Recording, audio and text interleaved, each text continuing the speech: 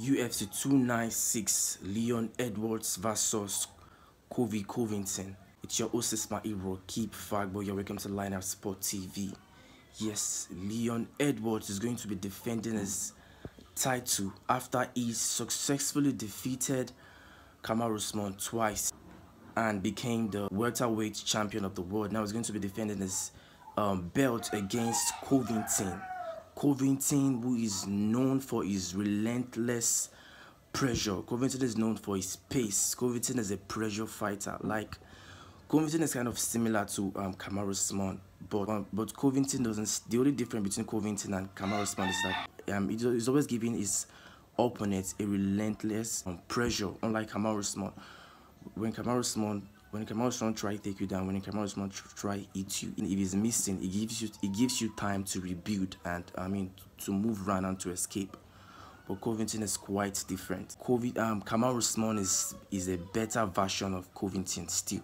We all know that the Kamaru Usman Leon Edwards defeated is the injured Kamaru Usman and is the old Kamaru Usman.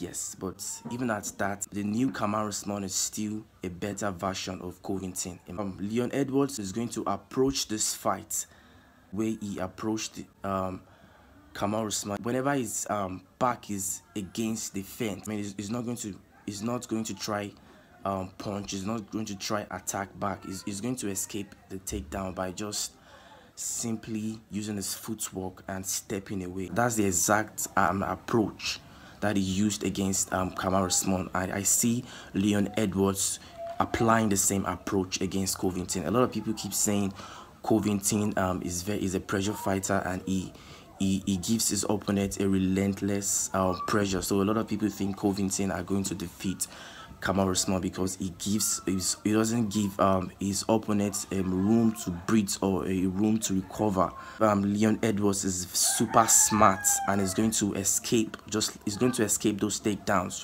just the way he escaped against Kamaru Usman.